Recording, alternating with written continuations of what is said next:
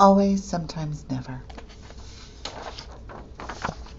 If we have two vectors, x and y, that are not zero, and theta is the angle between these vectors, is it always, sometimes, or never true that the cosine of theta is equal to the dot product of x with y divided by the length of x times the length of y?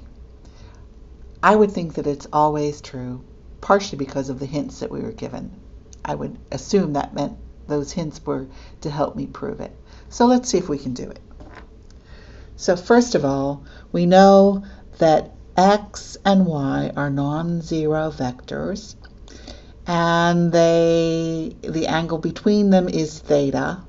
So I'm going to draw a triangle by creating another vector for the third side of the triangle, like such. Now, notice that vector x plus this new vector actually results in vector y if we add them, which means this new vector must be y minus x. Now, the hint was to use the law of cosines, so I need to figure out or remember what the law of cosines actually is. I looked it up in Wikipedia just to make sure that I could remember it. The idea is, if we think of the vector opposite theta as having length c, and the vector x as having length a, and y as having length b, the law of cosines says that c squared is equal to a squared plus b squared minus 2ab cosine theta. So actually it's just an extension of the Pythagorean theorem. Let's see if we can prove things now. We're going to let x and y be arbitrary vectors as usual. And we have our little picture here. From the law of cosines, what do we know? We know that the length of y minus x squared is the length of x squared plus the length of y squared minus 2 times the length of x times the length of y times the cosine of theta.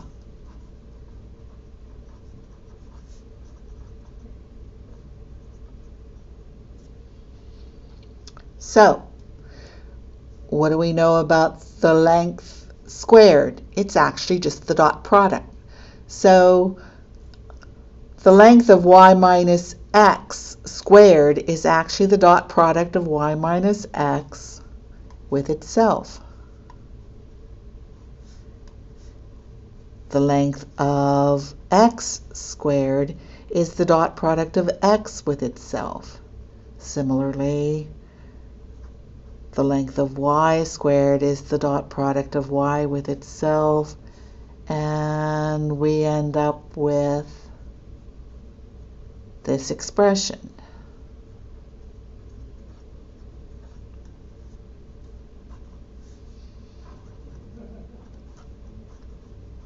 Just by squaring the lengths. Now, from one of our homework, we actually looked at y plus x transpose times y plus x.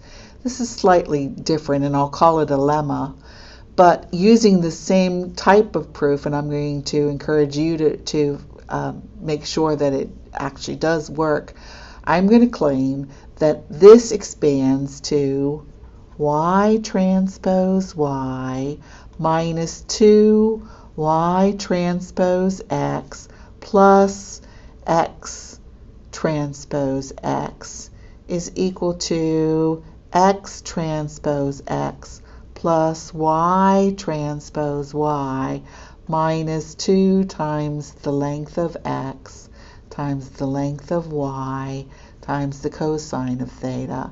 And I'm going to justify that with a lemma, which is an extension of homework. And I'm going to ask you to make sure that this is true. Now, by algebra, I can actually simplify this equation. I can subtract y transpose y and x transpose x from each side, which yields minus 2 times y transpose x is equal to minus 2 times the length of x times the length of y times the cosine of theta. That's just algebra. Similarly now, I can simplify this equation and say multiplying both sides by negative 1/2 and exchanging the left and right hand side, this yields the length of x times the length of y times the cosine of theta is equal to the dot product of y with x. Again, that's just algebra.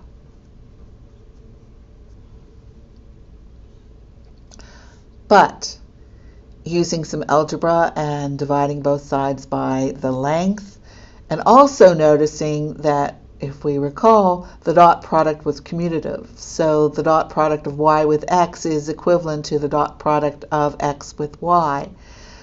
We find that the cosine of theta must be x transpose y by commutativity of dot product divided by the length of x times the length of y.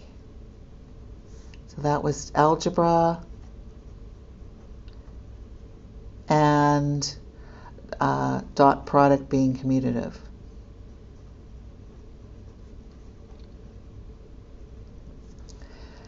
So we're done. And we have proven that this is always true.